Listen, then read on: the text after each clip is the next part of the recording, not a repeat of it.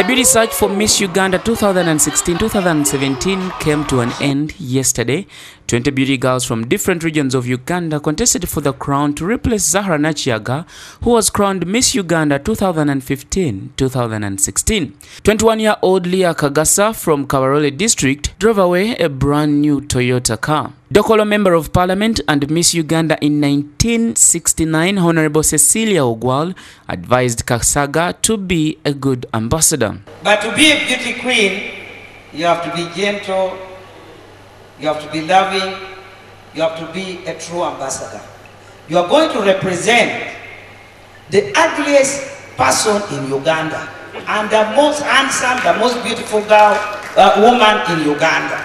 You are not going to represent only the beauties. So when you get outside there, there's no politics, there's no tribe, there's no any ethnicity. There is only one thing. I'm the ambassador representing Uganda.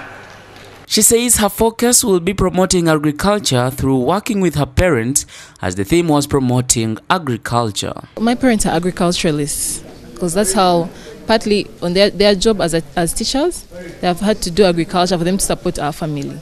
So I intend to actually work with them, because that's my foundation. So it's not like I have zero knowledge. I actually have knowledge and I have a starting point. Congratulations to all the ladies that took part in this competition.